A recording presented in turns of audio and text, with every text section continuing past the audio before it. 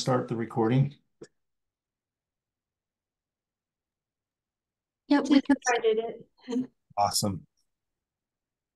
Thank you everyone for joining in the conference today. And Calista, did you have any announcements or anything else that you'd like to start off with? No, usually though we wait just a few minutes to let people get Yeah, on. no, I know. Yeah, we only have 55 to, okay, it's jumping up. I did get a lot of out of office for spring break, so Go figure.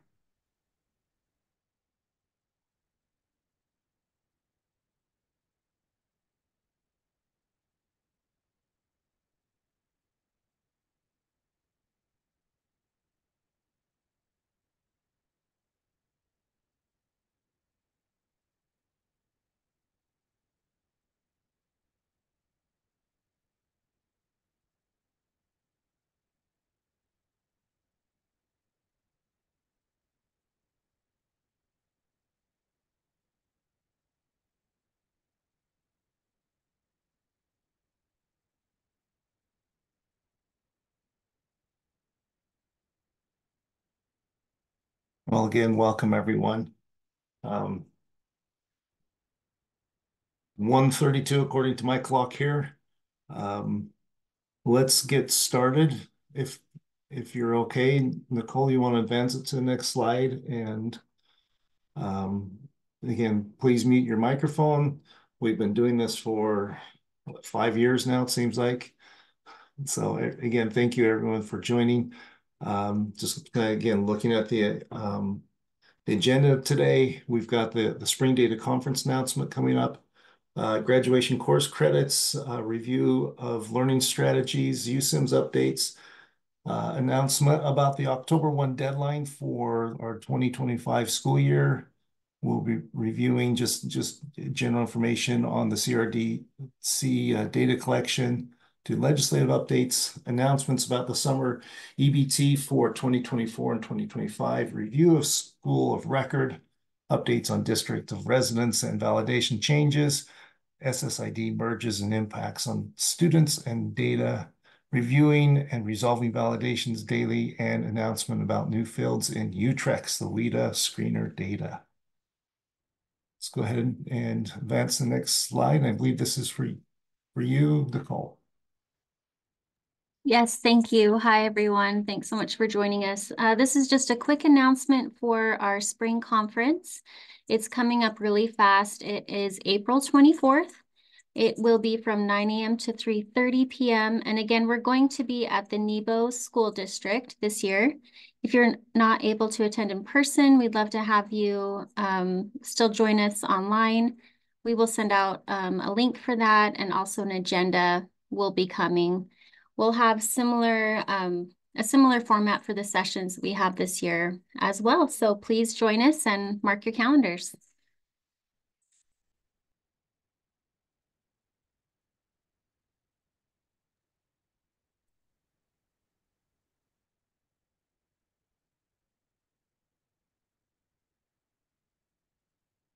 I guess you just want me to go, Aaron? Yes, I was debating if I jump in or Uh, not. Yes, we'll just okay. go. Go ahead and forward it, Nicole. I'm going to talk about graduation, but first I'm going to do a few housekeeping notes. Information about core codes, educator requirements for teaching a course, and updates to core codes for next year can be found at this link. Please note this is a brand new link due to our website changing. So, and we do update it frequently, but that's where you can find all the core codes. Renewal notices for all professional educators are being sent monthly since January, and they have until June 27th, 2024 to renew. If you want a list of your educators whose license is expiring, you can email tldata@schools.utah.gov, and we'll send you a list of the ones who are expiring, who have not renewed. LEA specific licenses for new educators hired for next year. You cannot request them till after we roll over and their assignment is in Cactus. The last thing is Cactus, June 30th is Sunday, and I can't get the team to work that day. So all Cactus updates need to be in by June 28th at noon for rollover. And the last thing I didn't put on the thing, if you have any schools that are closing or opening next year, please let me know as soon as possible so that we can have that updated for the rollover. Next slide, please. Okay, so we've had a lot of questions about the courses that meet graduation credits. And there is a link, and it has actually the list of the current requirements, courses that meet graduation requirements. You'll notice there's foundation and applied. Each area has their own distinction about which courses are required and which ones are applied, and that can be found on this at this link. And please note these change yearly, or they can change yearly, so just stay aware of them. Next slide, please. They can also be found on that core code list on the web. So if you look over on, it says core flag, and that means the course has core requirements and it meets the course's the course requirements. If you look over on the graduation credit, it has language arts, math, or science. So language arts, like journalism, will count for that fourth year of language arts, but it does not count for the core 1, 2, 3. But AP language, English literature also applies for language arts for the fourth year, or it can apply for the core. So these are in both places, and they're available. And please send these out to your registers and counselors. We've had a lot of problems with core cards with graduation credit lately. Next slide. So here's another example. So like sculpture 1, 2, and 3 will count for the art credit, but calligraphy and sign making will not count for art, but you could use it towards an elective credit. And this is all in the core codes. And but if you could share this with your registers, that would be wonderful. And counselors. Next slide. So then there's courses that don't count towards the 24 state required credits. Core codes starting with 25-01 cannot be counted for any credit. This is like release time or student aid. And placeholders for like students who are attending at a hospital, but the district or LEA charter school is still responsible for the educational costs. Core code starting with 2502 can count towards the district graduation credits, but they cannot count for the required 24. This is student study skills and there's a bunch of other courses, but these cannot count towards the state 24 credits. No, there is not a cheat sheet on it, what the columns stand for, but I will make one and add it as a second tab on the core code thing on the web. Is there any other questions? All right, next slide. Christian, there is a question in the chat. Oh, okay. I didn't see it. Let me check. There is not a help sheet, Stacy, but I will add one to the core code sheet on the web. So learning strategies. Next slide. We've gotten some questions about this. And it's a course that supports core academic study, and it may include assessment and oral language development. So this is like ACT test prep, Arise, Utah Aspire, or it could be additional time for core courses that students need additional support in. It doesn't include like an LEA course. We've had LEAs using it for homeroom / or an advisory where, students go for 15 minutes before going to the regular courses, that is not an appropriate use of it. It should not be used as a SOEP holding place. There are SOEP courses that meet this. And this is not the character education course. That is a district only credit, and it doesn't count towards the 24 credits. Does anybody have any more questions about this course?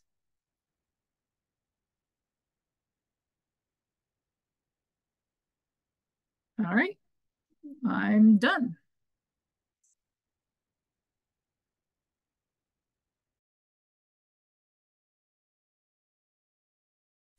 I guess that means it's my turn. My apologies. I have a cold, so my voice is a little scratchy. Katrina Brinkley, Chief Product Owner and Program Manager for USIMS, which is the Utah Schools Information Management System. If we could go to the next slide, please. I'm just going to give a really quick overview of what each of our domains is. In case you're unaware, USIMS has been divided into 3 domains. And those domains are the educator, the student, and the finance domain. Our educator domain deals with all educator licensure and personal information, background checks, all of that stuff. So right now, the team has completed the educator personal information and educator licensing. They are currently working on the background check and fingerprint process, and the university recommends professional license or educator prep program. If we could go to the next slide, please. They are just finalizing those university recommends. That's actually in beta test with some users right now, alpha maybe. And they're working on finalizing some background check processes with BCI. So that will allow your educators to get their process done online and get their wrap back in their background information much quicker. So that's the goal for the educator team. I'm going to pause there and see if there are any questions about what the educator domain is doing or working on.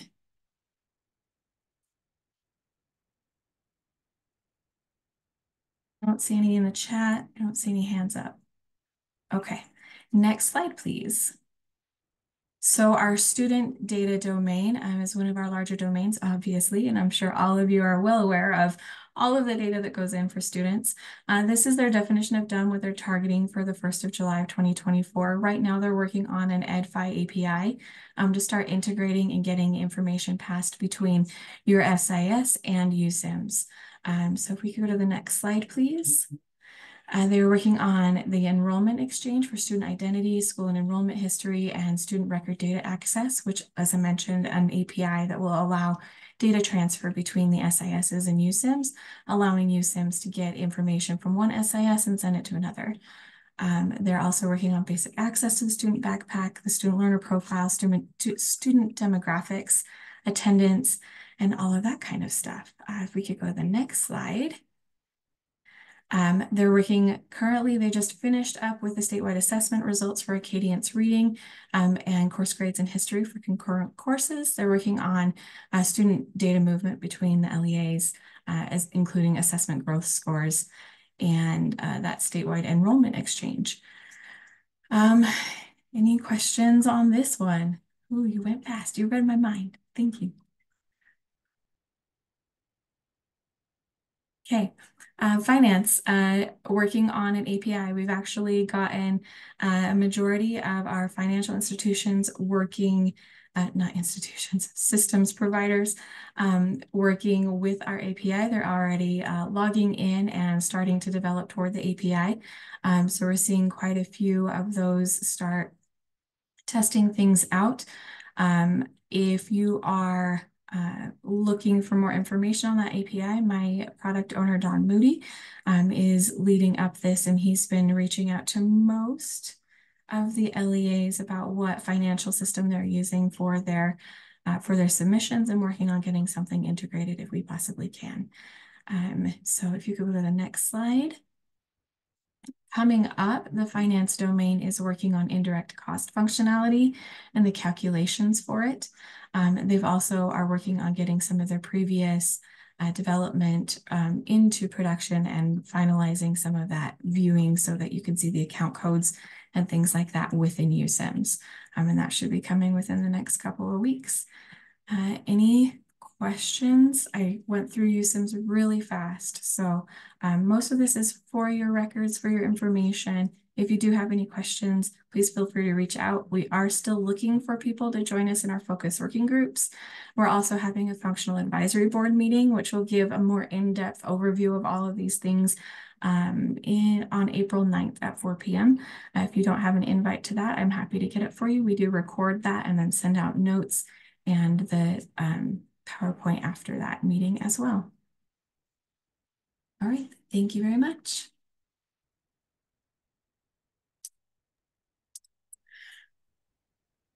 Okay. I've got the fun ones. Okay.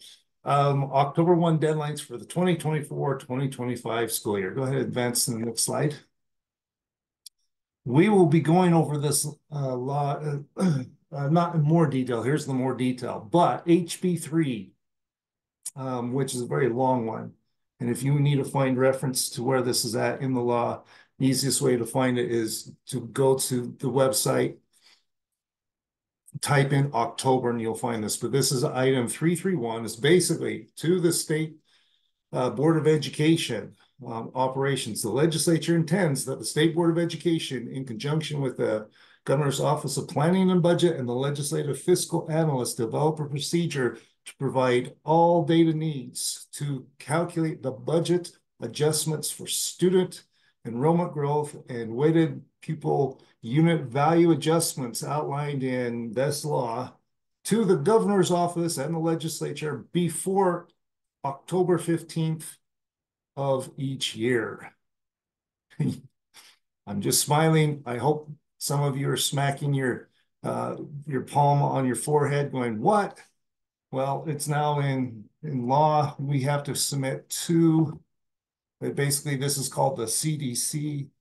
We have to have our data available to them on, it says before, but we're looking at October 15th. We've met with our operation teams, with our database teams, with my team and such. So go ahead and next slide, if you don't mind.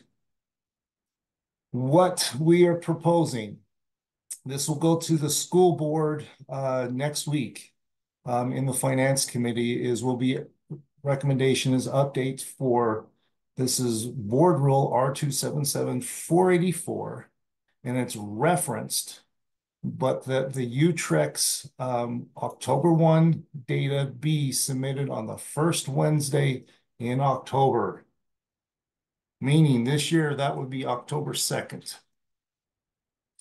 What happens is they will review this information in finance committee, and then in the May board meeting, this will be reviewed and adopted or passed by the full board. So what does this mean?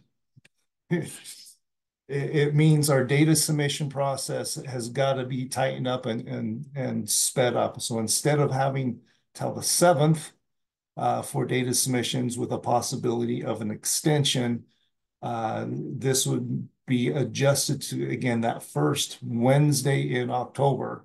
I don't know what this means if it's October 1 yet. We have not had that discussion. I haven't looked that far forward in the calendar to see when October 1 falls on that first Wednesday.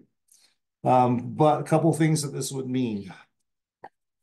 So one, exactly, how does this happen? What happens? We know that we have students moving in on October 1, and we have those LEAs doing those updates. Two, this would be that there would be no extensions in October for this data submission process. There are some additional problems that we need to work out. I'll be working out actually with you guys, discussing this in our April meeting. But so what does that mean if there's no extensions and something catastrophic happens? We don't have those answers right now, but just know that this is the proposal for moving forward. Are there any questions, screaming emojis, people want to comment? I hope you're paying attention to what I'm saying here.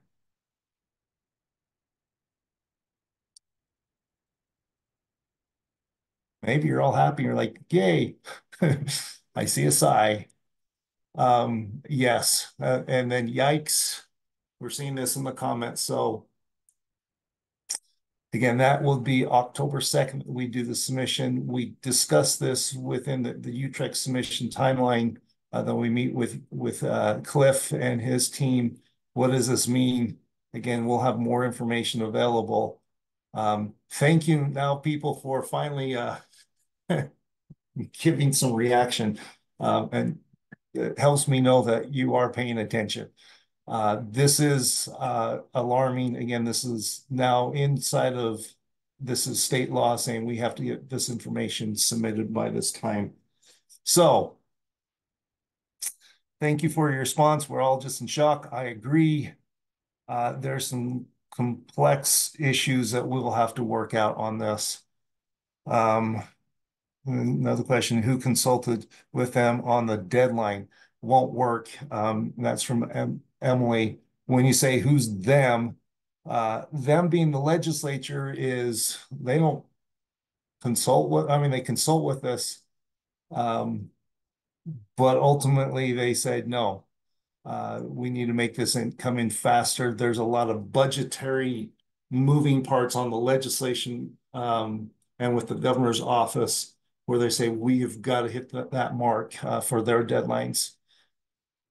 And then the question is, might the collection window be open a little bit earlier? That jumped for data checks, just not certification on October 1. The answer is yes. We talked about that. Cliff, your hand's up. Do you want to answer or add? Yeah, I can add to it and also, agree that it is certainly concerning for us as well too from the processing side, and we're keeping your processing areas in mind.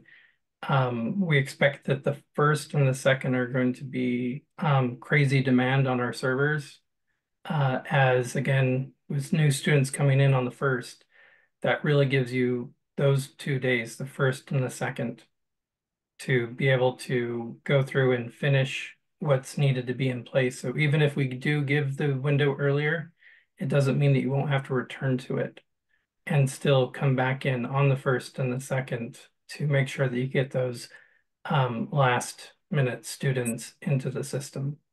So it is a very tight time frame. And with this, the last area of my conversation later in the meeting is going to be kind of going over, just reiterating how tight this is and how we want to try to resolve as much as possible before we get to that last day or two to focus on what's actually just coming in. I hope that everybody can actually go along with that because I feel that's what's going to be needed. That's my 2 cents. Thank you.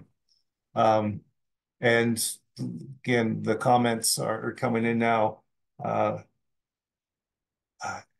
People are saying, hey, can we move it? But the answer is no. We've got, again, it's a legislative law as we're looking at this, and then just the whole processing time and guaranteed to get it to them. We plan on discussion next month at our April conference amongst, again, ourselves, our concerns. When I say our concerns, I mean, this is everyone's concern as we look at this saying, okay, legislative law, okay, how are we going to get this? How can we achieve this? Where are our weaknesses? What happens when things go catastrophically wrong? How do we deal with that? And we'll come back. So again, flexibility on that date when you say, why Wednesday? Why can't we do it, on the 7th? So I'm just reading through the comments is there are some complications behind all of this. As we looked at, again, internally at our process and looked at the legislative requirement, because it's not just you have to submit the data and then we're done. The data have to be submitted. It has to go through an ETL. It has to go through an audit. It has to go through a validation. It has to go through the MSP process. And then it which kicks it out for the, the official counts that then have to go up to the legislature. We could typically get them the data by the 20th. A lot of times we're getting it to them by the 22nd, 23rd. But anyway, so I'm just sharing with you that I'm the bearer of the bad news today. We just plan on having that discussion. Make sure that you have a conversation with your LEAs. This is going to be talking with the registrars, obviously be talking with your superintendents, with your directors, with your principals, just saying, hey, legislation is demanding a tighter turnaround. We're going to have to figure out how to deal with it in our current system. So, and when USIMS comes online and things become much quicker in interoperability, maybe this will not be as big as an issue. Again, obviously there's no promises there, but just be aware that this is coming and some realities that we have to deal with. So there's the first fun one. Okay, let's go to the next slide. Okay, and go to the next slide on this one. So CRDC, it was due last week. Yay. You're like, that was crazy. I understand. The state was not able to pre-populate for anyone. I apologize behind that. What happened, sharing with all of you, is the federal government in their modernization efforts changed their systems with all the states last year. We went from the old system to a new system they call EdPass.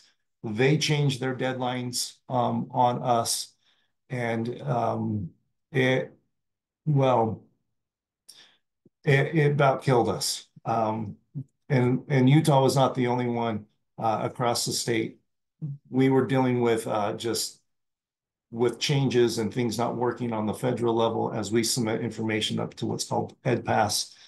And through all that process, we did not have the capacity or the bandwidth at all to be able to pre-populate over through that process over to the civil rights data collection. As we move forward, the hope is then we will be able to get systems up running, automated, they work better. But again, just kind of sharing with the group is the way the federal government has changed it. It really hampered us as a state to be able to pre-populate any data into the CRDC collection. But we were not the only state that had this issue. So sharing the pain with everyone else, it was, it was something that we were hoping that we could do way back in December, and it just was not possible. So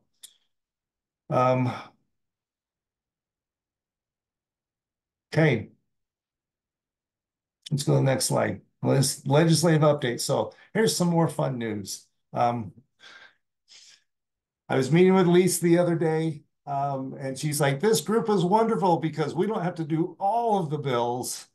We got to really pare this one down. So, but it still has impacts on everyone. So Elise, thanks for joining us. My mic will stay active as well, but I'm going to let Elise, I'm going to let you come off mute, guide it, and it'll be kind of, go Real ahead. quick before you move on, there was a question about CRDC in the chat. I didn't see it. What was it? Is there a way to make Utrecht export align closer to the needed data for the CRDC report? That's a great question. Part of the modernization effort that we are doing inside of USIMS will address this. So yes-ish. There's lots of moving parts inside of here. We're working our way towards that. So whatever that future state of the exchange as we get inside of there, there's also some automated processes that we anticipate will be in place. Sharing with the group, really what it is it's making sure our systems align in an automated process into the federal one, so you don't have to do anything on your side. It just submits correctly. So we can have a deeper discussion about that later. In fact, if we want to mark that as a conversation in April, happy to do that. Thank you, Doug, for bringing that up. Anything else I missed in the chat or? Just a comment as you think about the April discussion. LEA is just wanting to compromise on that date if possible. And again, we totally understand what you're saying. So again, just know that it will go to the board next week and the finance committee for discussion. We'll have our group discussion in April, and then I will take feedback from that as it goes to the full board. So we will, more to come. Okay, Elise, let's take it away. Go ahead and advance to the next slide. Thanks for setting me up with such like excited feelings. Absolutely. I'm thrilled to be here. My name is Elise Nui, and I'm the policy advisor at the Utah State Board of Education. So we have lots of slides. We've pared them down to just the ones that really impact data at the LEA level. However, if you have any questions about anything, please shout out, put it into the chat. I would love to answer questions and help you out that way. But if we go to the next slide, just as an overview, this last legislative session, there were 273 bills related to education that were introduced, and of those, 166 passed. So this is a much higher bill passage rate than we've seen in the past. So we're dealing with a lot more legislation just generally than we have in the past. So it's a heavy lift for us at the agency, but also for you all at the LEA level. So thank you all for your hard work. There will be a bill book. We've just put the finishing touches on the text. It should come out next week, about a week from today. So those will be coming out to LEAs that will have a little bit more detailed information about the LEA requirements for each bill. So be on the look for that. And that'll include all of these bills as well as many others. So, all right. Just as a quick, the WPU went up to 5% or increased by 5%. However, it wasn't a straight increase. A lot of the funding that was added to the WPU and to programs came from other programs that were dissolved. So we'll talk a little bit about that in each of the individual programs, but so there was an increase overall, but maybe not quite as exciting as this looks. So just a little asterisk on that one. Next slide. Overall, there was the $803 million in new funding. We are working on 62 rules. That's a huge amount comparatively from years in the past. So updating our rules and our policies to match the new legislation. I'm sure that looks similar in LEA level as well. There are 10 new programs and then 6 reports that are new to LEAs to turn in. So just keep that on your radar. And next slide. One of the big ones that was funded was the student safety bills this year.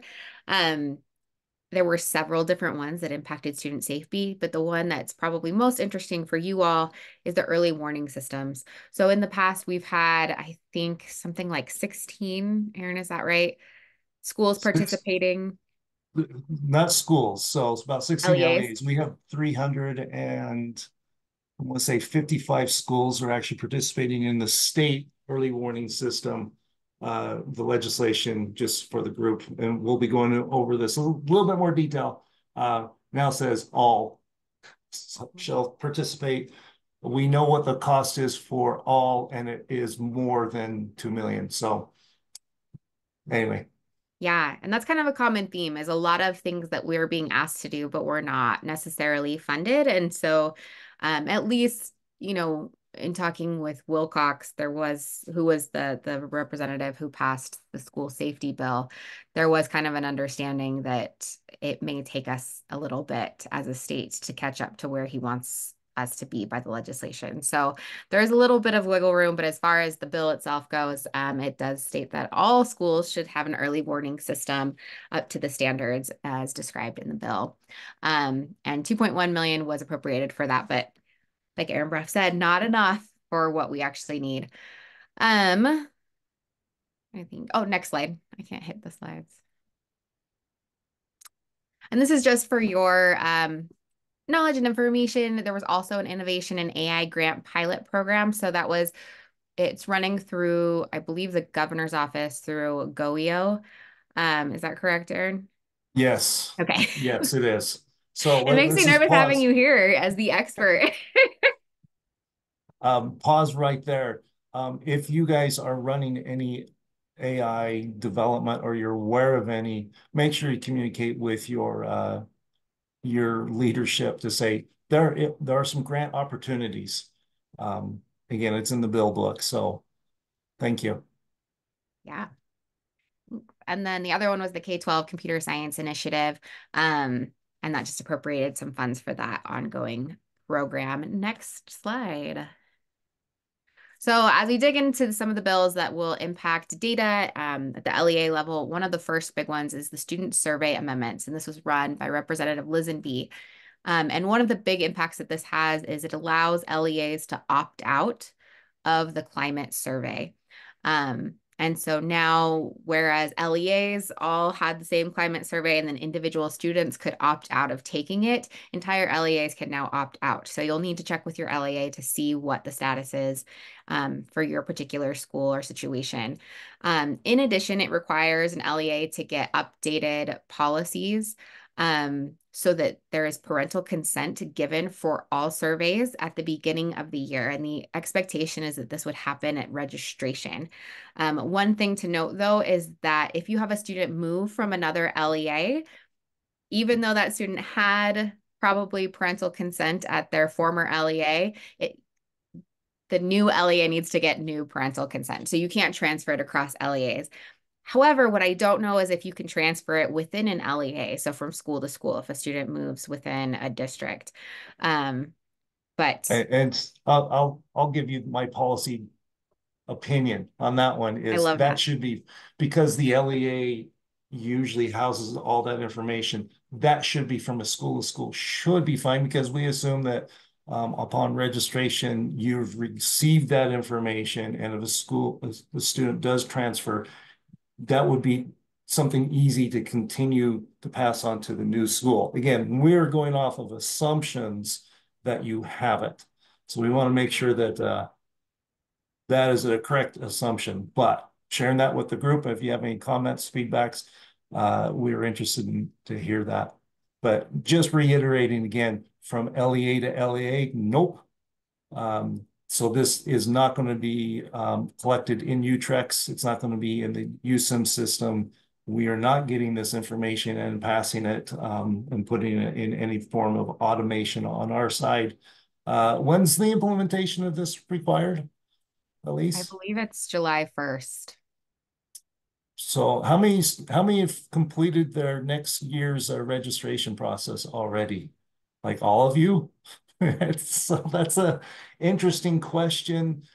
Make sure you have a discussion with your with your leadership of how fast are you supposed to get this in place? What is the expectations? So reading notes, most districts do a district registration and not individual schools. So I would think it would be okay. So again, thank you for following up on the assumption within the LEA itself, that umbrella should be fine. Anyway, and then Bill says something like at registration, but that is usually the year before. Can USB spin this to be at the start of a new year or some such? Yeah, we're not getting it. I'm just letting you know this is the LEA process. You do need to collect that information because when a survey goes out, let me give you an example.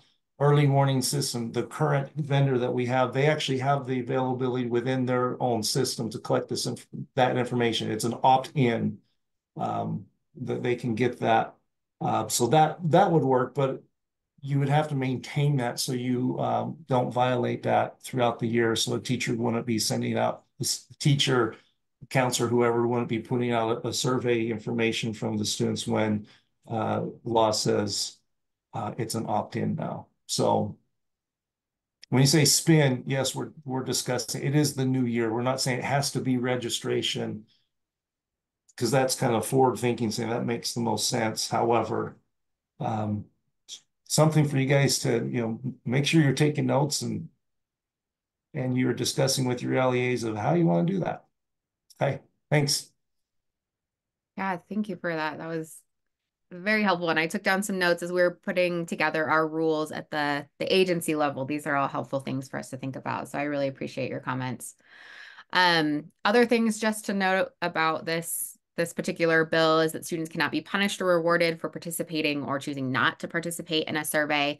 LEAs should be prepared to give parents copies of the survey, so they should be able to see the exact questions that are being asked. And so again, that's going to be an LEA decision on how that actually looks, as long as parents can see the individual questions that are being asked. And again, the USB does not, or sorry, LEAs do not have to administer the USBE Model School Climate Survey, but can opt out as an entire LEA. So, all right. Another big one for everyone, including those of you in data, is the school safety amendments from Representative Wilcox. So this was HB 84. And this was full of all kinds of stuff, but we'll hit on just a few of the big ticket items within that. The first is that each school needs to complete a safety needs assessment, and each LEA will need to have designated a school safety and security director. So that person will be kind of the liaison between the state and the LEA to get a lot of these items done over the next few years. There's also the school guardian program you've probably heard a little bit about, as well as panic buttons for teachers that they can wear and have alert the main office. And the next slide should talk about, yeah. A couple Elise, other things. I have Yeah. a question. On the previous slide, am I correct that the school safety and security director is not the school safety and security specialist? That is a great question. So Because I know that's going through a name change as well, so I just wanted to make sure because it can be really easy to confuse. within the scope of this meeting, I'm going to say, and this is to Willie, I'm going to wait until that gets written out because they're just sharing also with the entire group. This bill is 900. No, it's not. It 57 seems pages, I think it was. it's longer than 57. It's like, sorry, it's only about 100 pages long, but it's 100 pages of legalese. And this department and this section, you do it. There is a lot behind this, so there are some moving parts. Just be aware. So, and when we say moving parts, trying to figure out, because a lot of the powers are given over to the state safety chief. What's his chief? I think is his name, title. Anyway, it's kind of like a fire marshal. They have quite a bit of authority, and so we will be adjusting accordingly. Anyway, I'll be quiet. No, that was great.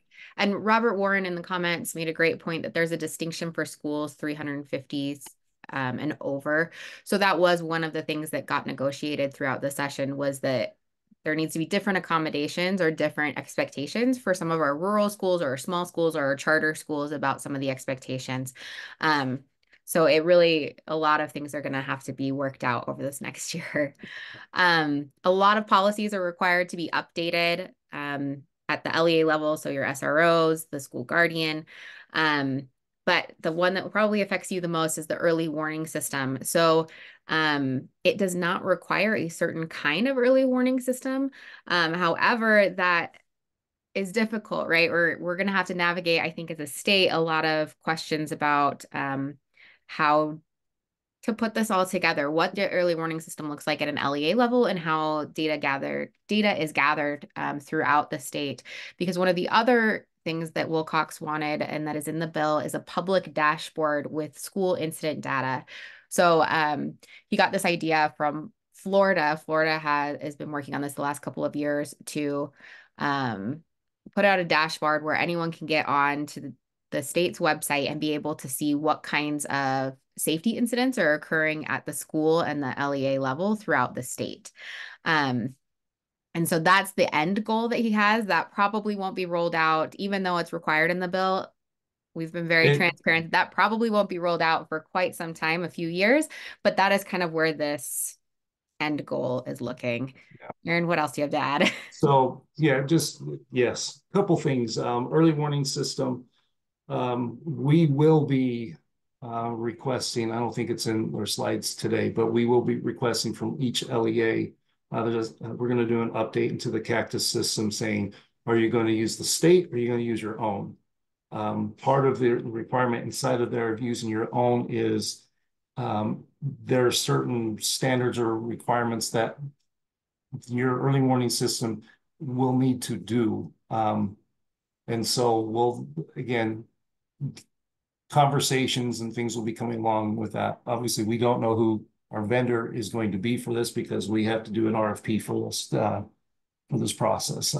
But with that said, be warned that connecting into an early warning system through an outside vendor does take, I mean, you guys are aware of this, it takes some technical know-how to make sure that the data are going over to said system.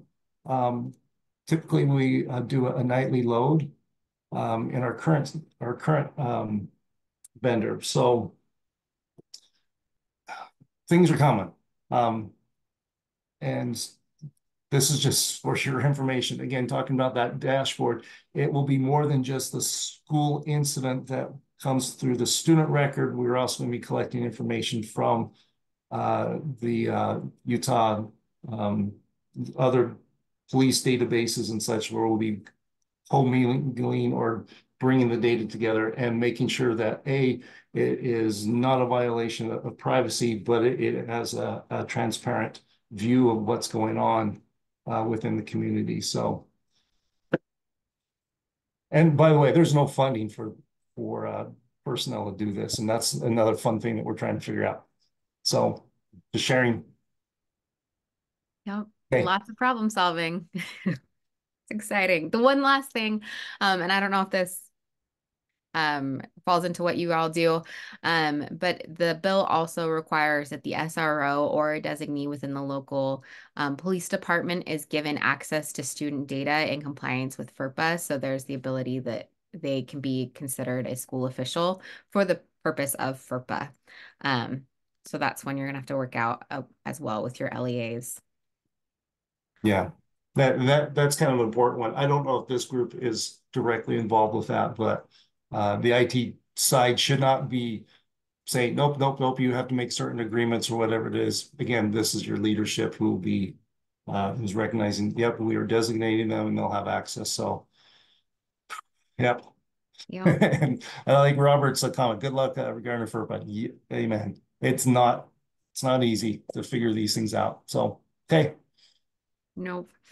The next really big one was HB 362 from Representative Lisenby and Senator Cullimore, was the juvenile justice revisions. The habitual truant was a big one. I don't know if any of you remember, about 7 years ago was a big juvenile justice reform here in Utah. And one of the big conversations was about not allowing students who are truant to end up in the juvenile justice system for that truancy, right? That we had there were too many kids who were ending up in the juvenile justice system solely because of truancy. And so that was moved out, but by accident, it was completely taken out of the juvenile justice code. And so there was no way that a student with truancy could be sent to the juvenile justice courts. So that was introduced into the bill. So the definition of habitual truant is back in there, and schools and LEAs can now refer a student who is found to be habitually truant, but only if they are found to be habitually truant twice in 1 year, and there have been enough evidence-based interventions provided to this student. So I don't know if this applies to any of you or your work, but that was a big one that affects LEAs. And the others is the reintegration plan. So this is one that several different bills actually touched on the reintegration plan. So that was part also of that juvenile justice reform. A few years ago, the idea that when a student gets taken out of their school setting, typically to be within the juvenile justice system, and they are put back, there was very little communication that was happening between the two agencies about what that student needs, about what that student has done, about things to be aware of.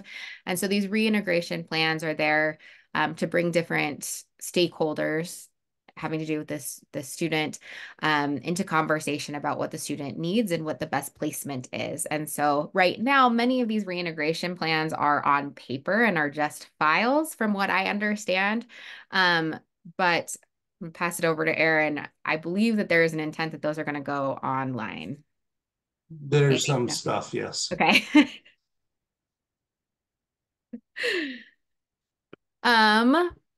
Another big one was HB 82 with Representative Perucci, and this was really just kind of an omnibus education bill that had all kinds of details in it. The ones that I think are important for you all to know is actually on the next slide. Are there any of these?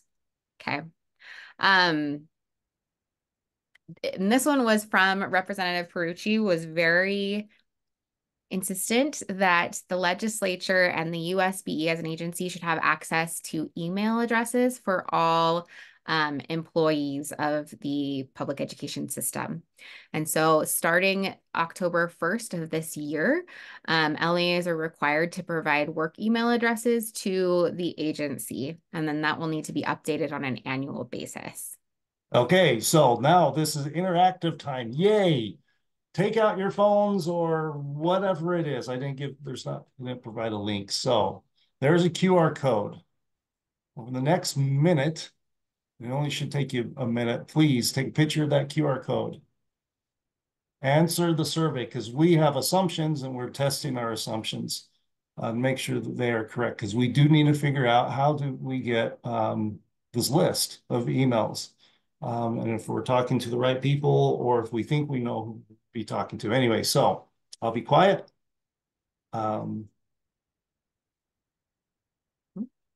Please again, take the survey. Oh, Wynn's putting the link in the chat if you don't have a phone. Thanks, Lynn.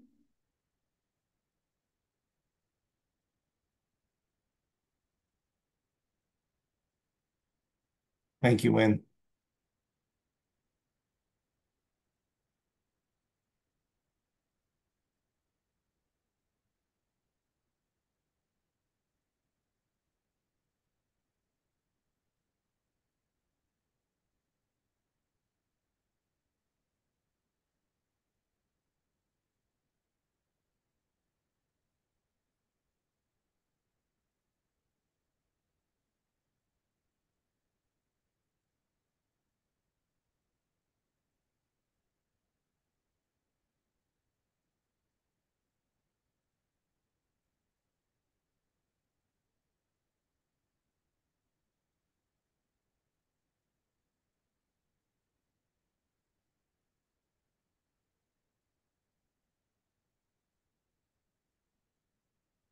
Question is that a full-time only or part-time employees as well? It's everyone.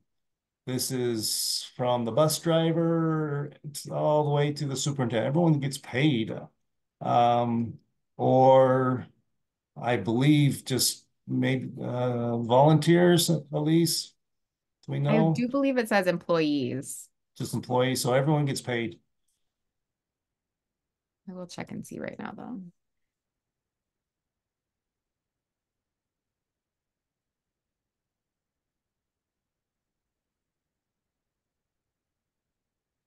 Yeah, school employee work email addresses, so specific to the work emails, not personal, but just employees. Okay.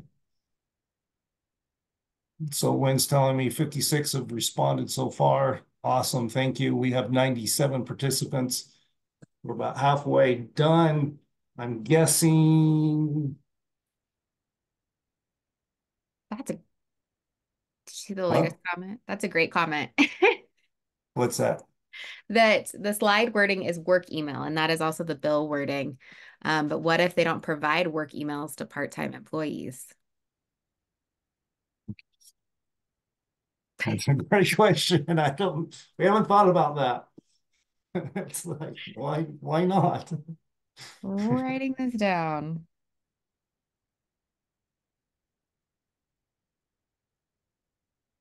Is that one of the questions on the survey? No. Oh, well. The survey is real quick, like is in, we assume we can get this out of your HR system. What LEA are you and who, and there's just multiple select, who should we be contacting to get this information? So we Oh, don't provide substitute. work emails for substitute teachers. And yeah, I understand that. I don't, will say right now, I don't think substitute teachers is going to fall into this because they're really like part-time, unless they're a permanent or long-term substitute, which then is the full-time, right? Or it's time limited full-time. Yeah. Interesting stuff to think through, though. So I'm Yeah. grateful for these comments. This is really helpful. When were we at count-wise?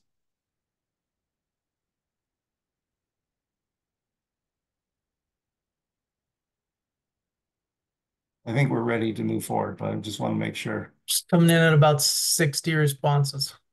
Okay. Again, the link is in the chat. Okay. And then there's that comment here that says, hey, when we contract this contract services makes sense. We'll make note, we'll make sure that that's fine. Okay, let's move to the next slide. Thank you everyone for your response. A couple of these, we just wanted to point out HB3, the appropriations adjustments. So that's the really big bill that includes where all the different money is going. But this is the bill that outlined that the October 1st data is due on or before the first Wednesday of October. So, well, the 15th. So, okay. Yeah, that's where it's at. If you're like, but why? Go read that bill. It's just little. Little but consequential. Yeah. Okay. Thank you. All right. And then another one. So this is another one having to do with those reintegration plans. And so I'll give you just a tiny bit of background so you understand where this one came from. There was a student who had a reintegration plan, but then switched LEAs. And in switching LEAs, there was some violent offense happened at the second LEA. That there was a conversation about whether or not the school should have been warned, right? That they should have known that there was a past behaviors. And so 246 was run by Senator Escamilla that just says that those reintegration plans and those notices that you receive as an LEA from the juvenile justice system need to be saved for at least a year. And this allows for other LEAs or anyone else that student leaves for you to have that information to pass on to them. We've Let asked me add for, yeah. So I'm just going to say, let's add a little bit more context to this. So highly sensitive information, highly secure, whatever you want to call it. This is not for general teacher access. This is right to know by the principal and whoever the principal deems necessary to see this information. Again, it needs to have a retention policy or, clean up after 1 year or when adjudication has been completed on this information. The important thing to note is as we move forward, in particular inside of USIMS, this data will be transferable within the USIM systems. We were able to make sure that implementation is not until the July of 2025. So make sure you have conversations with your SIS systems, you might already have a place to put notes like this inside of there where they're highly sensitive, that you can put it in there and you put basically once it's received, set a timer on it. Because after a year, if nothing happens, it needs to be deleted out. But it's got to be able to transfer from one year to another year if because when these things happen, it's not going to set up perfectly with our school year alignment. So, Yeah. oh, any questions? Do we have all things figured out in this perfectly? No, but this definitely is an SIS to SIS transfer that has to take place.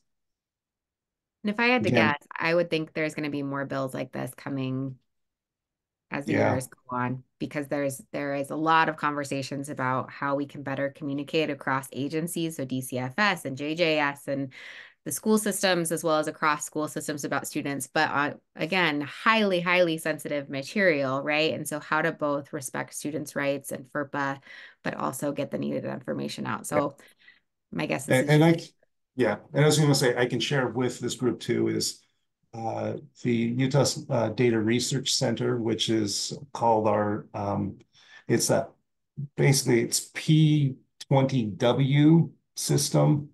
So basically it's preschool all the way up through workforce services and such.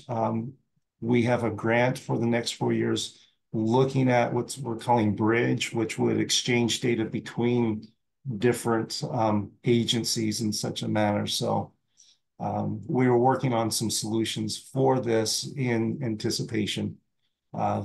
So anyway, I'm just sharing that with you guys. Thank you.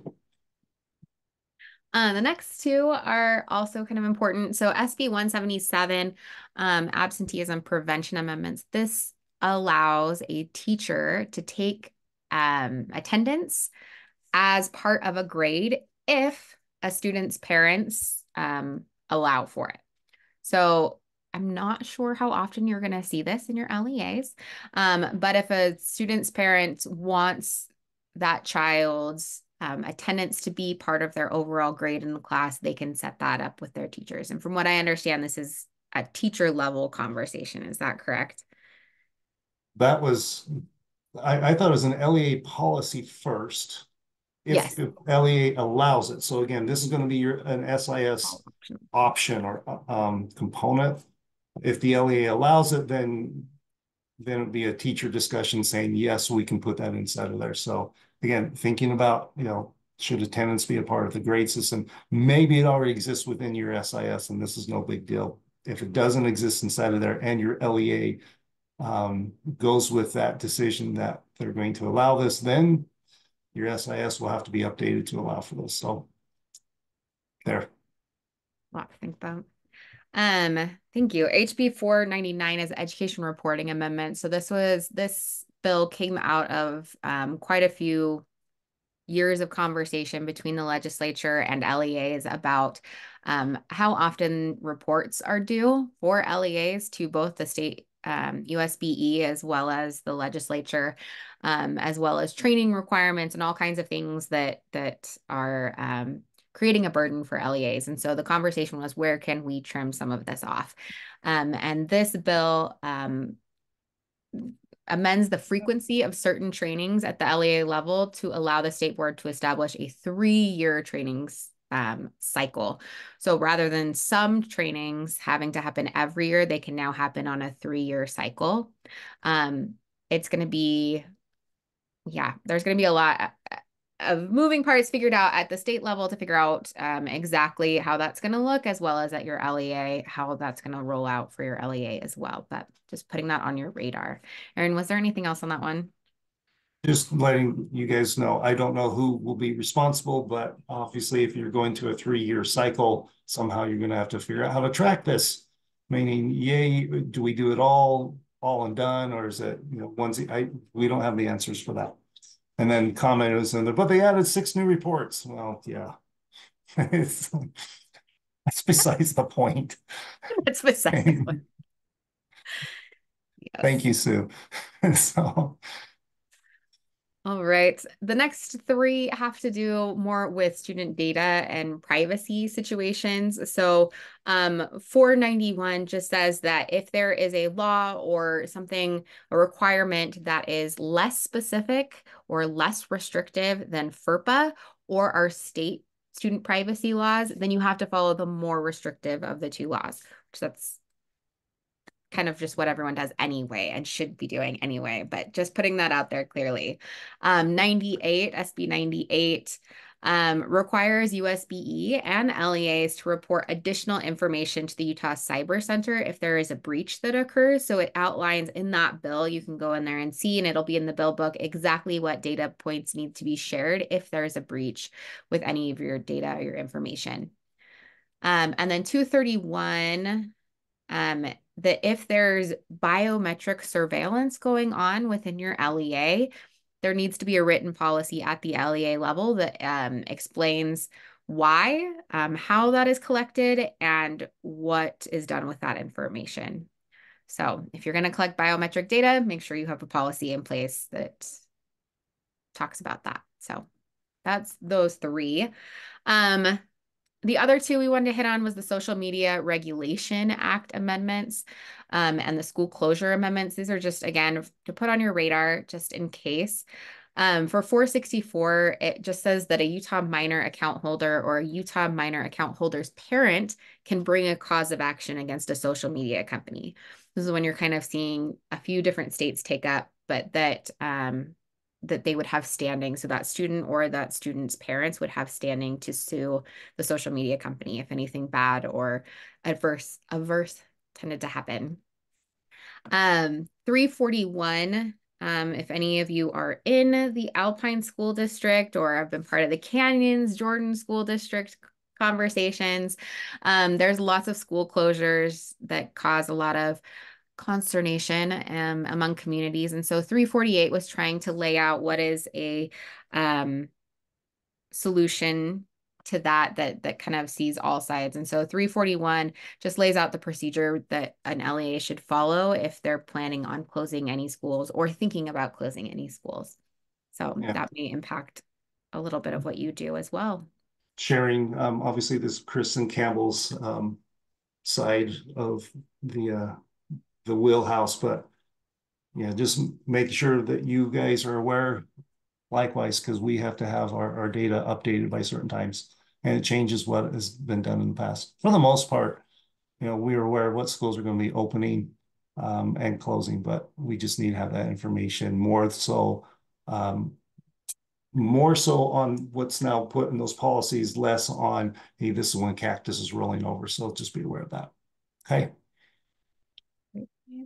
And we will have these three documents for your use and your reference. They are not quite finished yet. We are still working on them, but there'll be a public education summary, a quick guide, and then all the budget sheets. If you are interested in any of that, those should be coming down to the LEAs probably, if not the end of next week, the week following.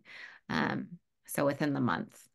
For sure. So be on the lookout for those. And then if you have any questions, Erin clearly knows all that you need to know. But if you have any legal questions or about other bills that were not mentioned today, I'm happy to help out. My email's there. And then Angie Stallings is our Deputy Superintendent of Policy, and Sydney Dixon is our fearless leader, Superintendent of Schools. So you are more than free to reach out to any of us.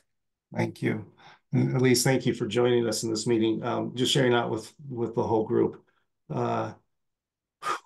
It was there's so much that happened in this legislative session. There's a lot of people who are involved with it.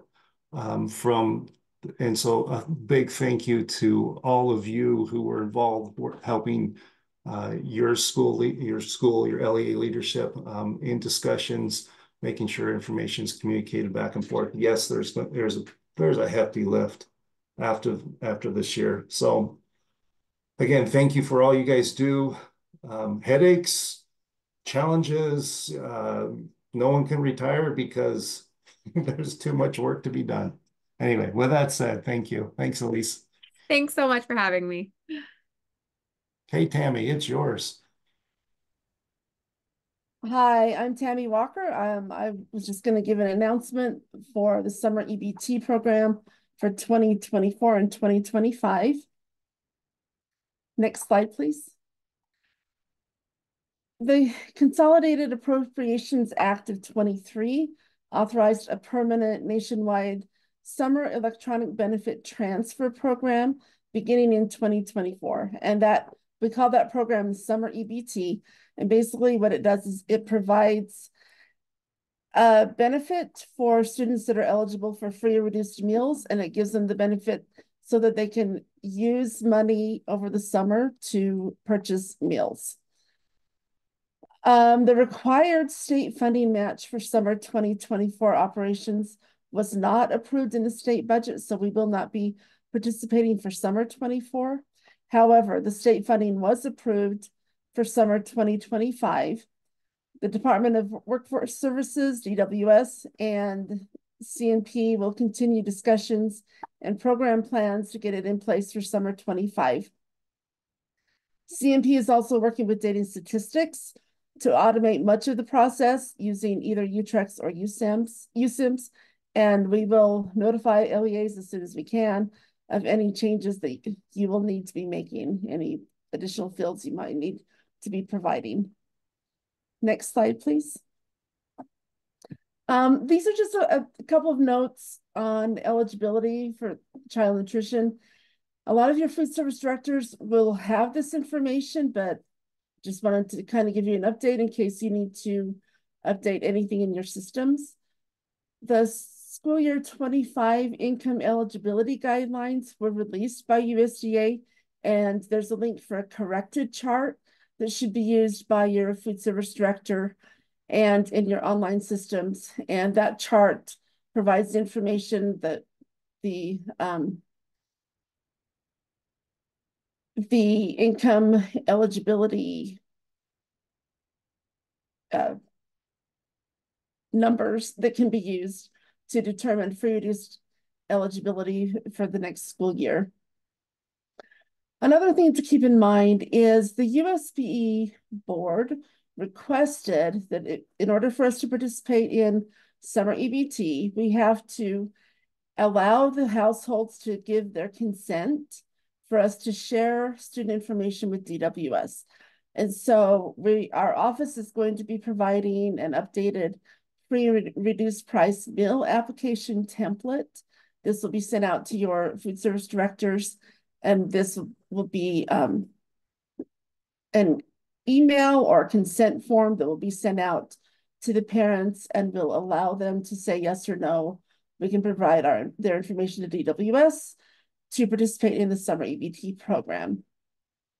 And then our office is also revising a declaration of income form for the school year 25, and that will have the new and updated income eligibility guideline information. We post that on the NSLP Central page in Canvas.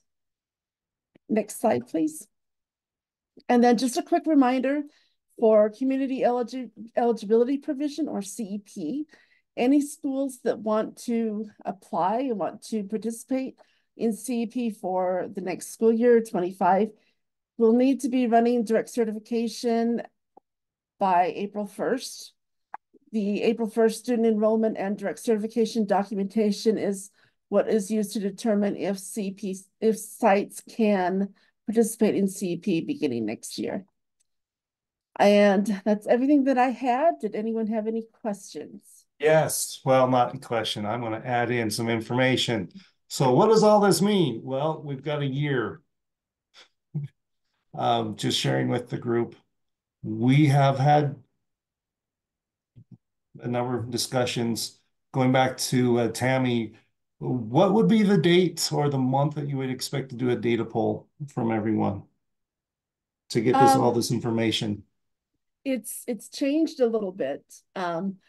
So the program requirements are that we issue the benefits to students no later than 7 days before the end of school and no more than 14 days before the end of school. So we have basically the 2-week period before school ends. And as a state, we decide the date that school ends.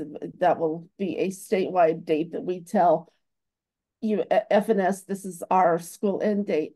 And we will have to be issuing benefits by 2 weeks prior to that, or beginning 2 weeks prior to that date. So we will probably, that's probably mid to end of May. That means if we're pulling data from UTREX, USBE, we're gonna try to do it as late as possible, because any students that become free reduced eligible after we pull from UTREX will have to be provided by Excel spreadsheets, documents, well, individually. I'm gonna restate that as we don't know. I would say end of April, maybe beginning of May. Okay, so another just heads up. This is, we don't think we're going to do a data submission, like adding another data submission in our schedule, because we already have the October 1, the December 1, and the end of year. But this is definitely before the end of year where we have to collect this data. But we need to have some level of certainty that the information that we pull inside of UTREX on a certain date or a time frame will be accurate. We will be working with CNP and with Cliff and team and with the USIMS team to determine how this is going to work. You will need to be making sure that the information that CNP is providing you is collected and stored within the database, and that there is a way that it will be sent. Again, we'll just say right now via UTREX, so the information can be pulled. And so, for example, I envision that we come up with a day, we notify everyone saying, okay, on this date, we're actually going to do a poll, something like that. We'll make sure everyone has your data submission inside of there, or you have data that's as reliable as possible. I don't know if we need to go to a certified process like we do on the October, December, and end of year or not. Again, just sharing with the group, these discussions are in process, slightly fluid. If you have concerns, please bring them to our April meeting so we can discuss in more detail. Thank you. I will say that when we were planning on participating this summer, DWS was planning on us pulling the data as of May 1st. So that might be the date that they're looking for as the cutoff when we get our data pulled from UTREX. So possibly. Thank you. Just more for you guys to digest and think about. Life's changing. Okay, thank you. Okay, I will be talking about the School of Record field that is reported in UTREX. And this is meant to just be a review. This is not anything new. So go ahead and go to the next slide. We have received questions from LEAs, so we just wanted to do a review of this field that, again, is already being collected in UTREX. The School of Record field is submitted on the student or S1 record as part of your daily UTREX submissions. It is optional, meaning that it can be left blank, but what that means is that if it's left blank, it's treated as yes. And then if you submit a value of N, then that means on that record, it is not a school of record. So it can either be blank or no N. You can find those codes as well as various notes, which are really helpful on this field in the UTREX specifications, which I will show on the next slide, but that is page 47 for your reference. So if you want to go to the next slide. So this is exactly what is in the UTREC specifications for the School of Record field. Again, it is on the student record, and an N, if you submit that, means that it is not a school of record. For the student, if you leave it blank, then that implies that it is a school of record. The notes are really important, which I'll talk about on some of the other slides, but I'll just go ahead and I won't read through them here. I'll go over my next slides, and then if anyone wants to reference those notes, they are in the UTREC specifications. All right, next slide. So a common question that we get about what the School of Record field means or is, so while it is used as one of several tiebreakers for determining which school will be counted with a student in various rates and reports, it is not a designation of a student's primary school or LEA. So we just want to make that clear because its name, I think, implies to people that that's what it means. And so that is, again, in one of the notes that we just looked at from the specs. It is possible for a student to have multiple enrollment records during a school year that have School of Record blank reported, which again means that it is a school of record. However, along with that, if LEAs are submitting multiple active S1 records, meaning that a record is not exited with School of Record blank, then you will get a warning. And that comes directly again from one of the notes in the specifications that we just looked at. Any questions on that so far? Okay. So how this affects funding, schools that are reported as School of Record no, again, you have to submit that N on the student record. They will not receive membership for the student. Membership is not included on any reports or in any totals that we report to finance. And that comes directly from one of those notes in the specifications. So that's really important because, again, any School of Record no enrollment is not going to receive funding. School of Record blank is a business rule to be included in the October 1, December 1, and year-end counts. So to be in the official count, you cannot be a School of Record no on that student record.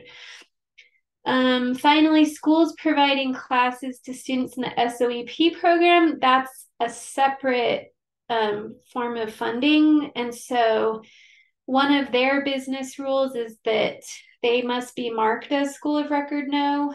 And again, that comes from one of the notes in the specifications.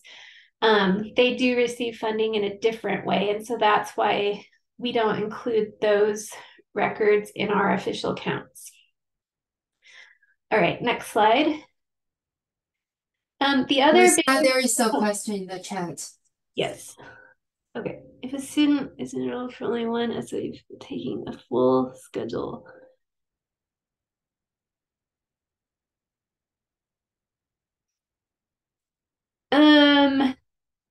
So I might want to look at that separately to get more details on that before answering that particular question, unless anyone else on here from USB wants to jump in on that. But that specific question, I would probably want to look at the student's enrollment record and to for sure answer that, unless Kristen has an answer or Aaron.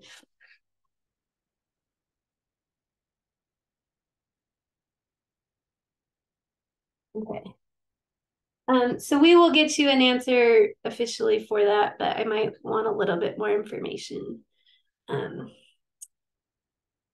Can we Oh, get clarification on this? Are the people who are making these comments, are you LEAs that provide both SOEP courses and regular courses? Because it's just the SOEP provider that is supposed to mark School of Record now. So there, you might have a situation then, if you're an LEA that does that, where you have, if you have a school that's an SOEP provider, and then you have the rest of your LEAs, normal schools. You probably have to enroll the student under two different enrollments. One enrollment record for the SOEP school and the SOEP course, and that enrollment gets the School of Record no, and then one enrollment for the rest of the courses and enrollment that the student is taking, and that enrollment is, you leave School of Record blank. The School of Record blank is the one that's going to get the funding, and then the SOEP funding is done differently. Yeah, so it sounds like Sarah, Utah Virtual Academy, is doing it that way. So the other two LEAs that made these comments, maybe if my answer didn't make sense to you, maybe you could get with Sarah and find out more about that. If you're not providing the SOEP course, you just have a student who's taking the SOEP course through a different LEA, you are not the SOEP provider. You do not have to mark School of Record no. It's the SOEP provider who marks School of Record no.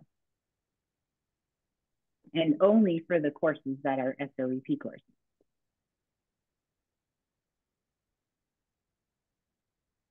Okay, I see thumbs up. So I think I got it. Okay, cool. okay. Thank you, Malaya. Thanks, You're Trisha. welcome. Okay. So how this affects grad rates, which is the other big question that we get a lot. So enrollment records that are reported with School of Record N or no are not included in the federal four-year cohort graduation rate calculation. So those records are excluded. What this means is that if a student transfers out of your LEA and they enroll in another school that reports the student at their school as School of Record no, the student will still be counted to your LEA for graduation if you were the last School of Record enrollment. So an example of that might be, a student tells you that they're transferring somewhere else and you mark them with the TR code or another transfer code. And then they show up on your dropout report and you're wondering why, because you can see an enrollment at another school in UTREX. Well, most of the time that occurs because that enrollment is marked as School of Record no. And so for graduation, that does not count. And so they are counted to you with the last School of Record enrollment. We see this most commonly with SOAP enrollments. Again, that's the provider that marks them as no. And then for some alternative or YIC type facilities, and then some schools that provide adult ed. Those are the most common scenarios that we see. And we know that we get complaints about that, and understandably, I can understand why that doesn't seem fair in all cases. So we will continue to look at that as we try and figure out what we have to do for graduation with federal rules. But as it stands right now, those enrollments that are marked as School of Record No are not counted for graduation. You can go to the next slide, please. So what that means is that it's really important for your LEA to make sure that you're coding things correctly, because it can really affect the outcome that is counted to you. So sometimes there's nothing you can do about the way another school reports a student as School of Record No and the way that affects your grad rate. But there are some cases where it can be affected and you can do something about it. As always, with any student and with any enrollment record that's being exited, you always want to make sure to use the most correct exit code, meaning the way that the student left should be coded as accurately as possible.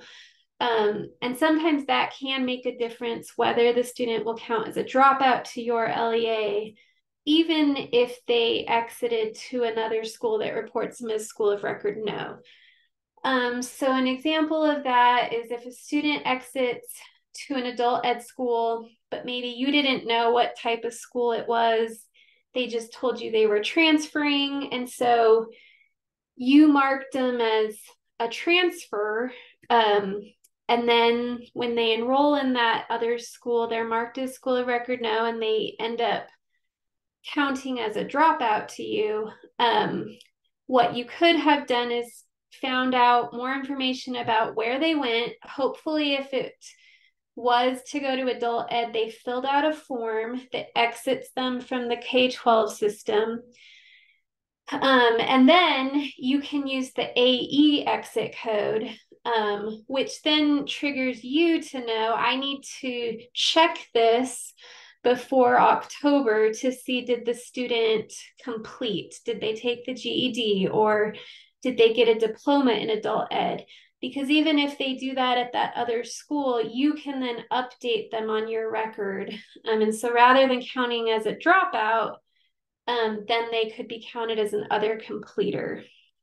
So there are some scenarios where that can make a difference, and I've seen it in different LEA's grad rates. So please reach out to me if you have questions on that. And does anyone, let's see, in the chat says, curious about students who come to live in hospital or other medical facilities. So the exit codes that we have, there's a few different codes, and it kind of, we would need a little more information on the exact situation, but some of the codes that could be used when a student leaves to be institutionalized, we do have the withdraw for medical reasons, which is an excluded code. That does require documentation from the medical provider, so you would need that in order to use that code. We also have the transfer to private code, which is also an excluded code, and can be used in some of those situations. So those are the most common codes to use, depending on what that student situation is. Also, it depends on if they're still receiving services, either through your LEA or at whatever institution they're at. That can make a difference which code to use as well. Often we get students who come from other LEAs who are housed in a hospital, but we provide, okay, so you're providing the services while they're undergoing treatment. Okay, so this is a little different because they're enrolled, or they're receiving services from you, so they're not exiting from your LEA. So let's see. So what is the exact question, like how you would code them when they leave, or whether they would be counted to you?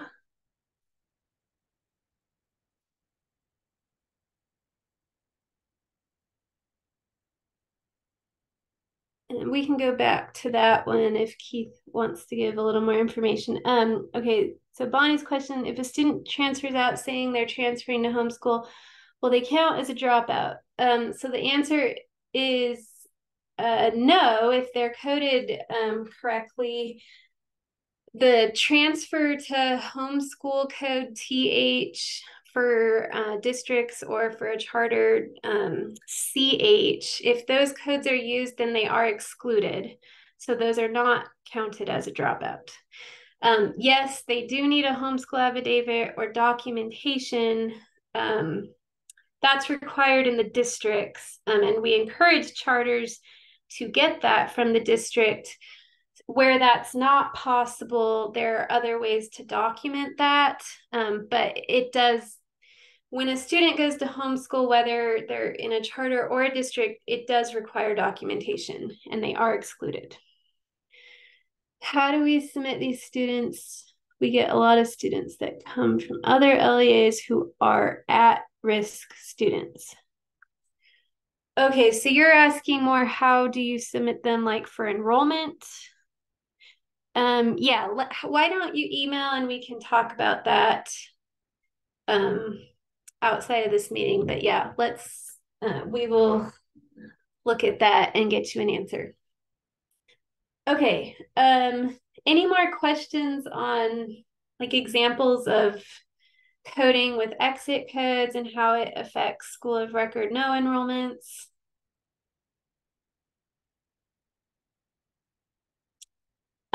My biggest suggestion would just be, if you are reviewing your grad rate data and find that a student is counting to you because their next enrollment is marked as school of record no, my suggestion would be to do some research. I know it takes time, but find out where they went and what type of school it is, because like I said, if there is a way to code them in a way that won't count as a dropout to you, then that is worth the time in researching that. And whether that's through a phone call or an email or calling the other school, that can help your grad rate in some cases. And it's more accurate coding as well. All right, next slide. Okay, any more questions on school of record? If you do, you can always email as well, if you think of anything. So my next announcement is just an update on some validation changes that we've been talking about for the past whole school year since October. We knew last October that these validations were going to need to change. And so this is just an update of what we've been telling you, to let you know that some of this work is done and in production, so you should be seeing this. So for the District of Residence validation, S1.368, that is the validation that means it can't be left blank. This previously only triggered for charters, and now it is triggering for districts as well. Right now, it is only a warning for districts, and it will stay that way through the end of the year. However, next year, so for the October submission, it will be a fatal error for districts. So the purpose in putting it into place now as a warning was to let districts have time to implement that change, but also to see, if you're not entering that on a bunch of students, just know that that will be a lot of fatal errors come next school year. And as was mentioned in the chat, I think by Bobby, we will try to have these particular changes where it turns to a fatal error done before September 1st, because we know the October deadline next year is going to be tight. So probably just better to try and get those warnings cleared by year end, even though technically they're not blocking students for districts.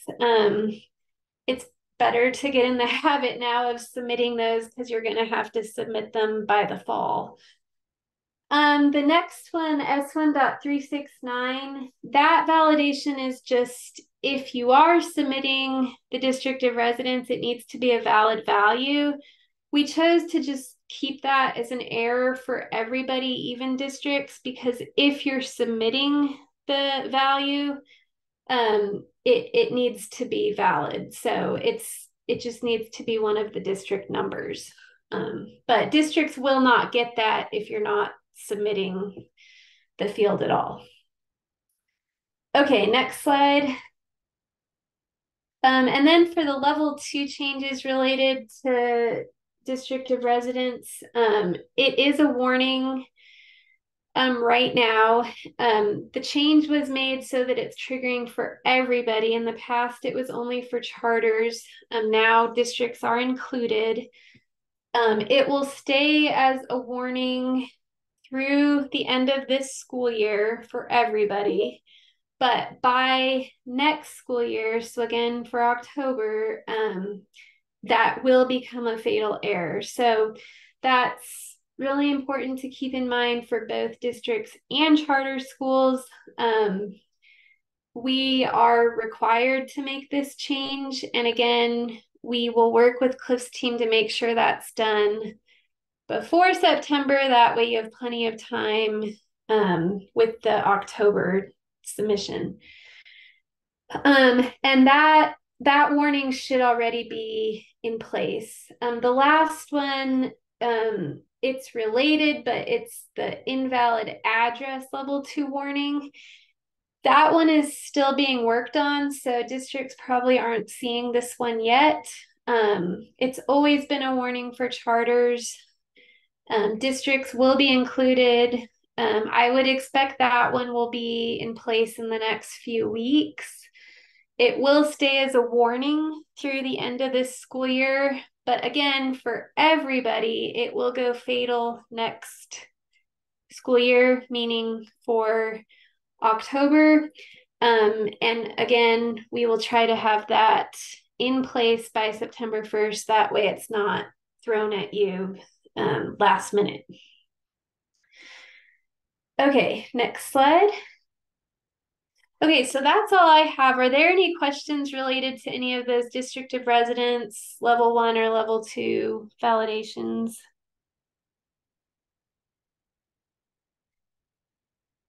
All right, I will turn the time to Cliff. All right, thank you. Quick note on that last part that was mentioned should be out within a few weeks. I can just concur on that is scheduled for being completed within the next 2 weeks. So that will be expected to be in production for you for that address validation. I'll be talking a little bit to just give a little bit of a reminder about where we're at with the SSID merges. This is, again, something that we all probably already know, but that we want to address these as soon as possible, and that we get a little bit of a snowball effect if we wait for getting those SSIDs fixed. That what happens is that a second SSID is created after a first SSID is already in place, typically because they're not able to find the first one for some reason. So the new SSID is created at some point when we're able to come back to that and find it and address the situation. The procedure is to always go back to the first SSID. So it always will merge back to the original, just to make sure everyone's clear on how that behavior goes. But it's possible that that second SSID may already have some things associated onto it. And the more things that get associated onto it, the longer it goes, the more difficult it is to reliably say that everything will get aligned back to that student. We still do our best efforts to do so, but we're just kind of giving that reminder out for everyone to where we can work on that together and try to address those as quickly as possible to reduce the amount of extra work that's involved, depending on how long that's not been addressed for. Go ahead to the next slide. Then we've got reviewing and resolving your validations daily. This has been a hot topic for today and one that'll be continuing. I did notice that when I said this year, there'll be less time, but that is referring mostly to this upcoming October. We're not planning on shortening the length of time for the end of school year, just to make sure that you're clear on that. And we do plan to give as much time as possible for the October time for going out and being able to use the finalizer tool. All year, you'll have the opportunity to get those daily collections and to be able to address those. And that's really the sentiment to get from this conversation, is that we really want to encourage that we're trying to take care of those as quickly as possible, to where you're not trying to get to them all at the very end, because all of the fatal errors have to be resolved, and there aren't really going to be any extensions available this year.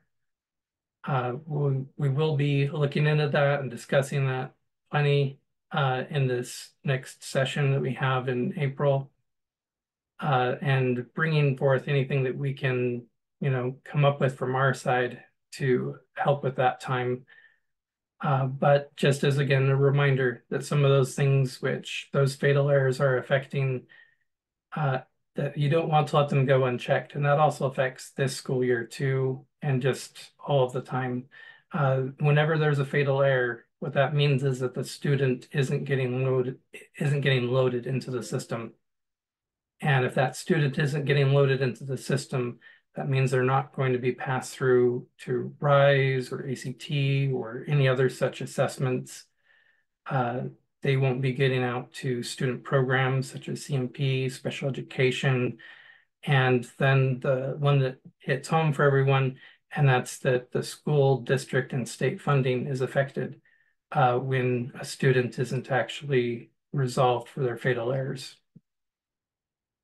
Go to the next screen. So again, this is a reminder example. Some of you may have already seen this slide from last year, but just bringing this out.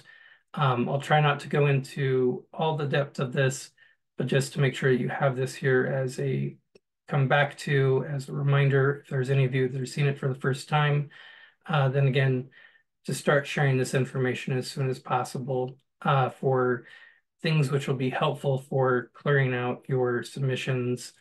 And again, the level 2 fatal errors being the permanent exits, the student grade level inconsistencies, the dual scram, the dual kindergarten fail.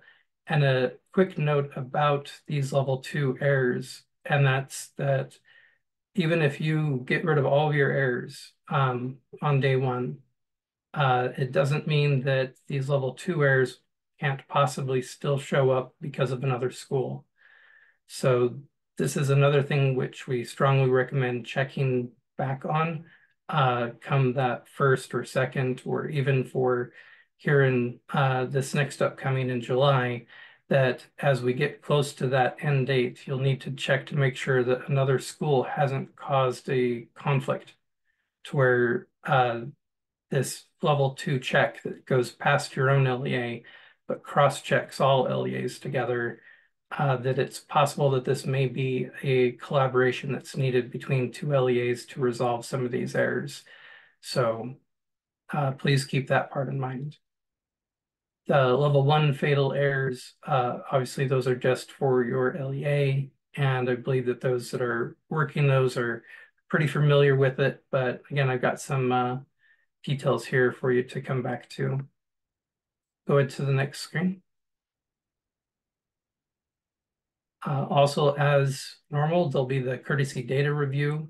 And I just wanted to point out what some of those are. This is, again, an example from the October submission, as that's really what I'm trying to prep people for, even though we do have the end of year submission still coming up. And there is a little bit of variation for that. So this isn't a perfect rendition for what you're going to have, but this is a good representation still. Where there's district of residence errors, SSID warnings, total enrollment counts, count of foreign exchange students, economically disadvantaged or free and reduced lunch indicators, early learning counts, cohort graduation rates, cohort reassignment for students on a path to an alternate diploma, and special ed event dropout data. So all of these are things which we'll be sharing that information with you to prep you on, and goes above what's just on those fatal errors. So all of these will still have to be resolved for that finalization.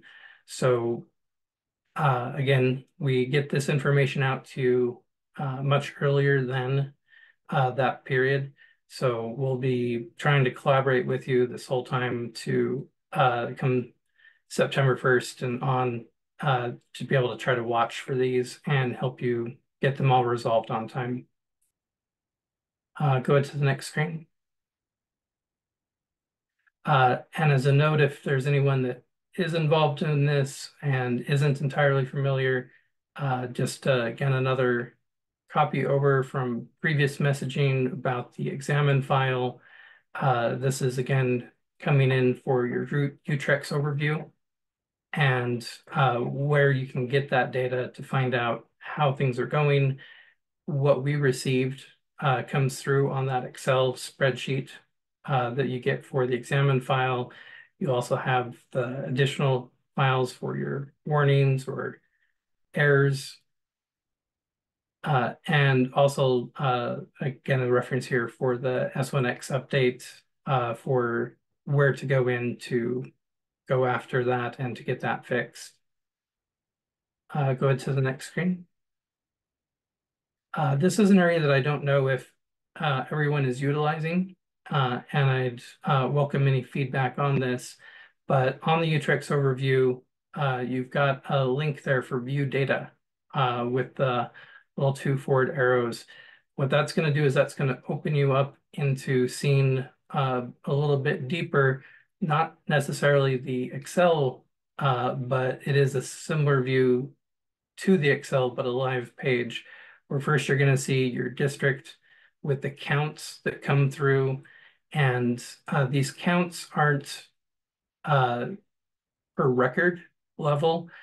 So there's a note there that we always put up that these counts are raw counts and will not exactly match the filtered counts seen on the reports. But these counts that you see here are distinct counts where it takes out some of the duplications. If each one of those will open up. So if you clicked on that 481, it would open you up into being able to see pages of that chosen by how many records you want to see there. I've got that showing as the 100. And in this instance, you can see that this student has 2 records that came through, and that's why there's a discrepancy there between the 481 and the 482 that it counted. That 482 is also going to be the same number you would see on your examine file.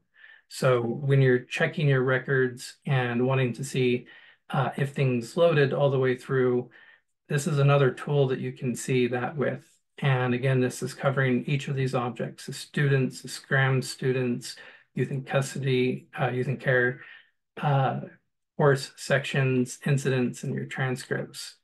There's also that search feature right there to be able to search for the SSID. Do note though, it has like the extra few leading zeros on there if you're using this tool.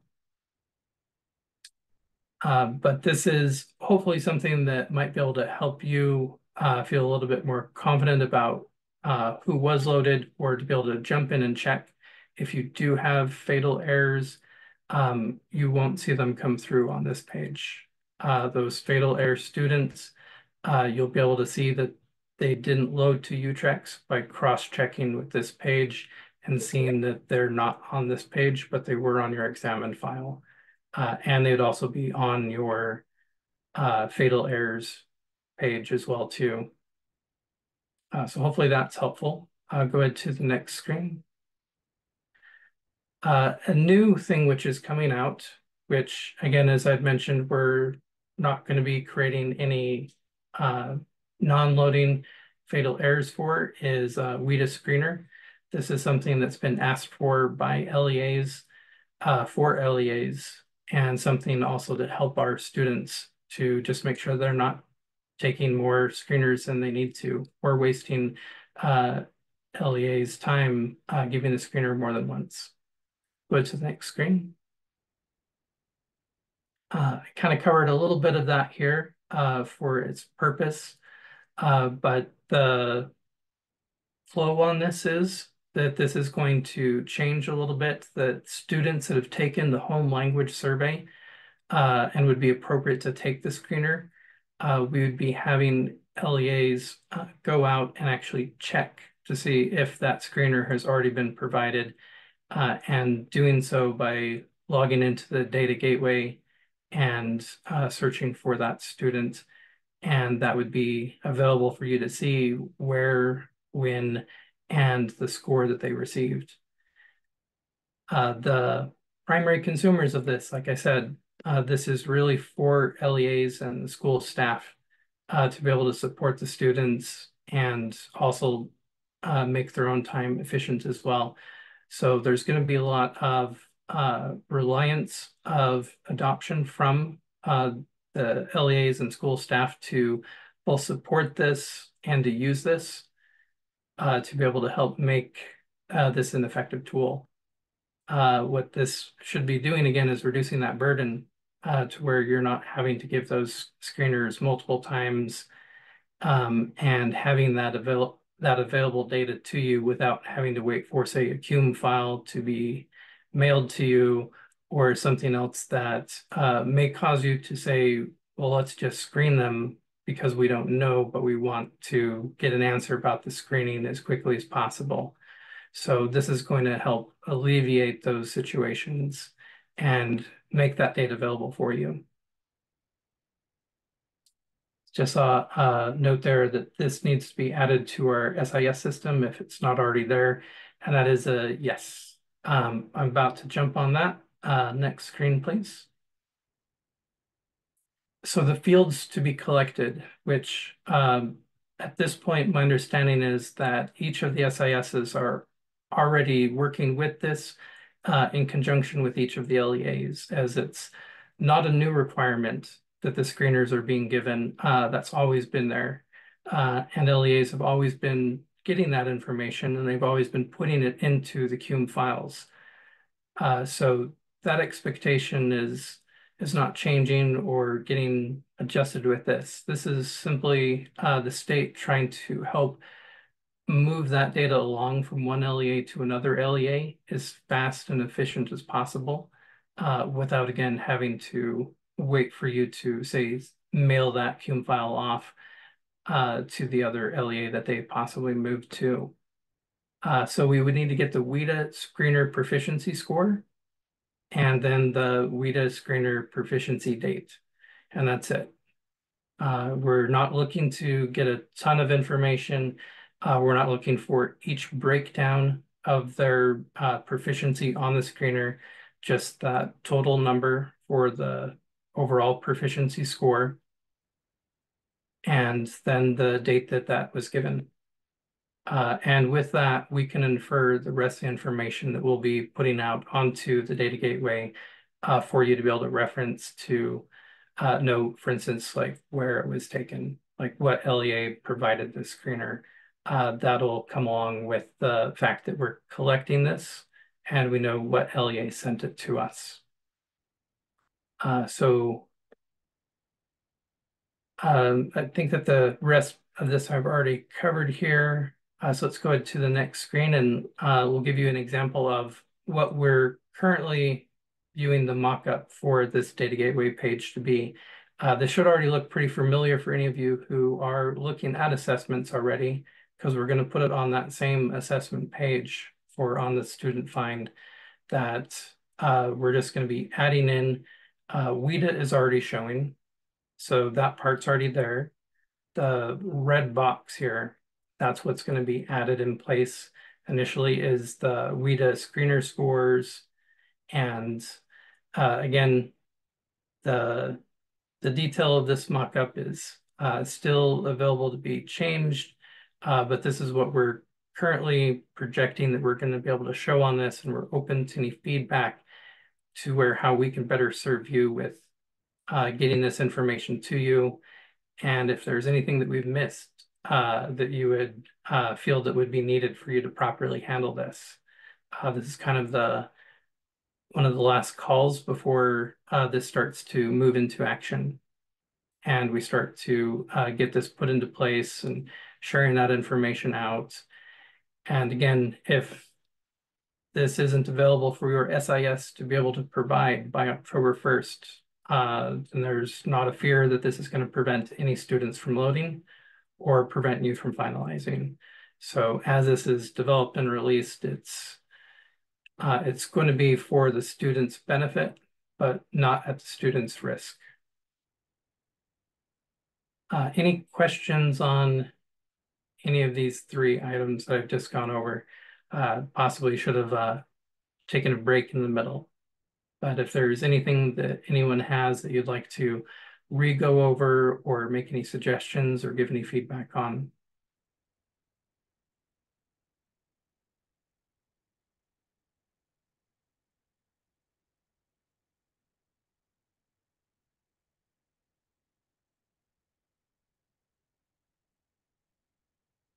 So again, we're still at that early state. So with defining how the SIF is going to send them, possibly you're referring to like the exact like SIF names and things like that.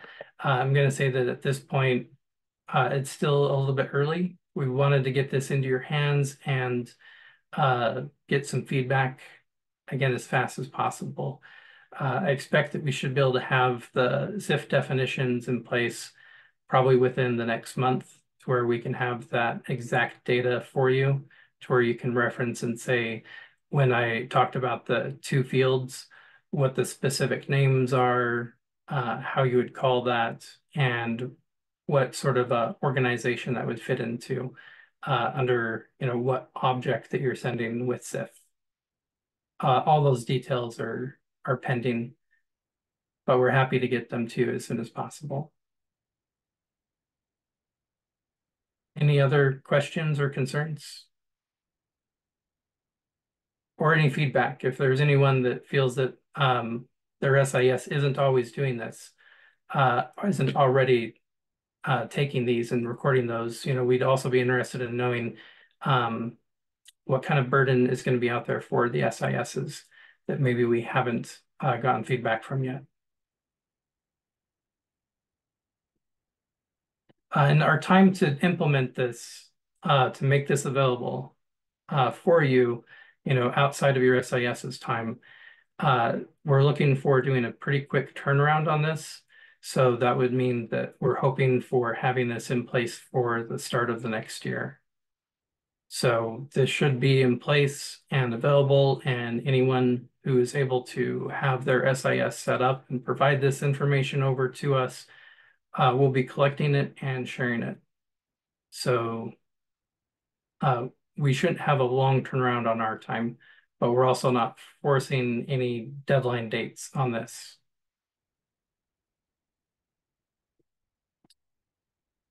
Any other questions?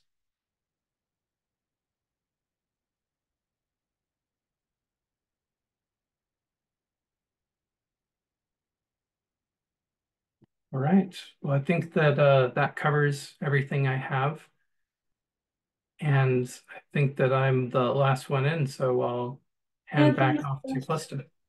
Erin had to drop off. I just wanted to go back to the last slide, if you don't mind, Nicole, or sorry, the first slide, if you don't mind. So just before people drop off, the next meeting again is in April, and it is our spring data conference. And so we just wanted to put the flyer back up for you if possible. If not, we'll send it out in the email. But the April meeting will be the spring data conference, and there is an in-person option. So for those that are able to be there in person and want to be in person, you have that option, and then we will still offer it online on Zoom the way we do all of our meetings.